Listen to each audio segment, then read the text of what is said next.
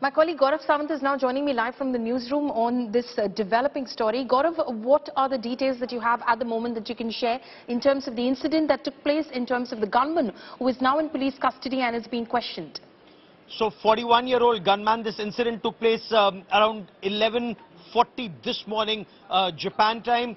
The former Prime Minister was speaking at a corner rally in Nara prefecture. The attack took place from behind. Two shots were fired, one after the other in quick succession. It apparently was a sort of 12-bore shotgun which the killer used, or the alleged killer used, and this was a sort of shotgun, which means the barrel in front had been cut. There was some kind of black cloth or tape applied to it in an attempt to perhaps conceal the weapon.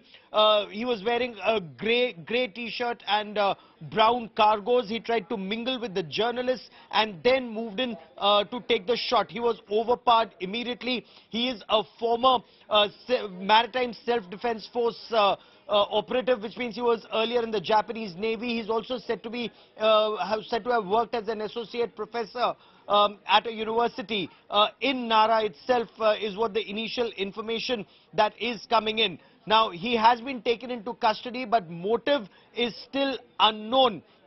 Information that's just coming in seems to indicate that this alleged assassin or the killer was keeping a close eye on the movements of the former Prime Minister. How long was he keeping an eye on these movements? What was the motive, according to the Prime Minister, still remains a matter of investigation.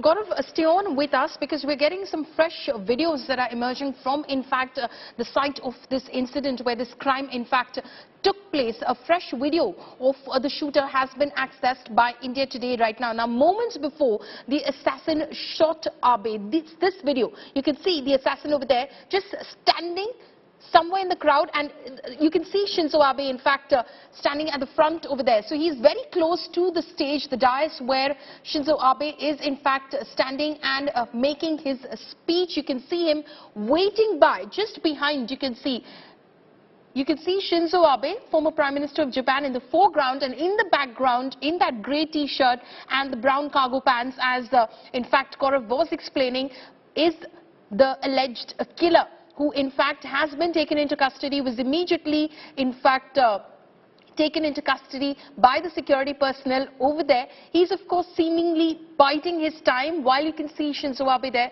making his speech in the foreground of those visuals, the video that has been now accessed by India Today. This is a fresh video emerging now from the scene of this crime. Shinzo Abe, of course, is now battling for his life in a hospital at the moment. Gaurav, if you're still with us, can you please explain these visuals to our viewers? You know, this is the killer, or the alleged killer, the shooter. The shooter is hiding in plain sight. He's in there in front of everyone. He has a mask on, but as does virtually everyone, because of the fear of COVID-19. So, and you see some kind of a bag that's strapped. The weapon was apparently concealed, and this is where the motive becomes extremely important. He's hiding a weapon in some kind of a bag. He's come with the intention, and then he moves in closer. You hear a loud sound. You see smoke. One after the other, you hear two rounds being fired, and the former Prime Minister collapsed. Apparently, one bullet or one cartridge with multiple shells inside, or pellets inside, hit him somewhere close to his neck, or in the neck and back area, and there was tremendous internal bleeding, is what initial media reports seem to indicate. There was internal bleeding, no vital signs, is what first responders then said as he was heli-lifted to hospital in Tokyo. But the information about the person who's hiding in plain sight, former self-defense, maritime self-defense force, former Navy man of Japanese forces, also some kind of an associate professor, but more details are still awaited.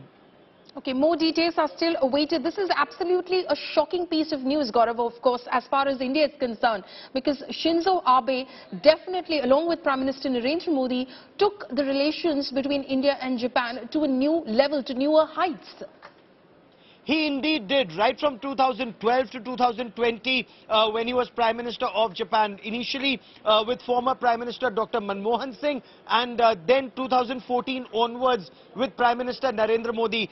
When Prime Minister Narendra Modi went to Japan in 2014, I was reporting that trip in Tokyo and in Kyoto, and the personal chemistry between the two leaders. They were friends, they were very close friends, even when Prime Minister Narendra Modi was Chief Minister of Gujarat.